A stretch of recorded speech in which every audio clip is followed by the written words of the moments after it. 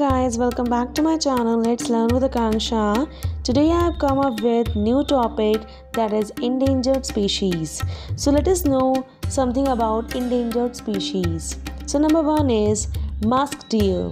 Musk deer are a tiny species of deer found in the high reaches of the Himalaya in Kashmir and Nepal.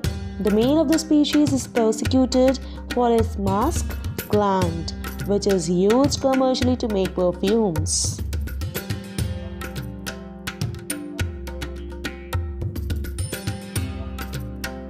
Now the second one is snow leopards. Snow leopards live in the high ranges of the Himalaya. When they move into lower altitudes, they are killed for their valuable fur.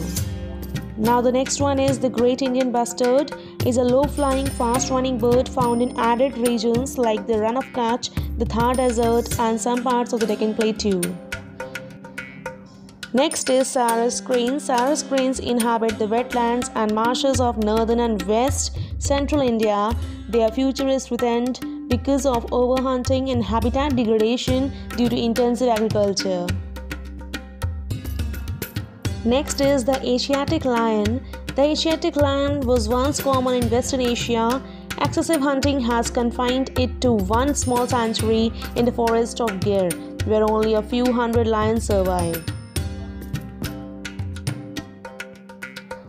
Next is the reclusive lion-tailed macaw. It lives in the dense rainforest of the Western Ghats. Large-scale felling of these forests is threatening the survival of this species.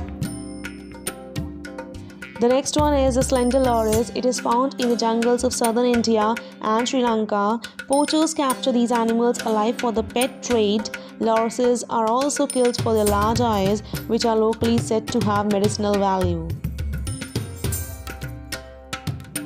The Nilgiri tahr. It is confined to only two protected regions, one in the high altitudes of the Nilgiris and the other in Eraviculum.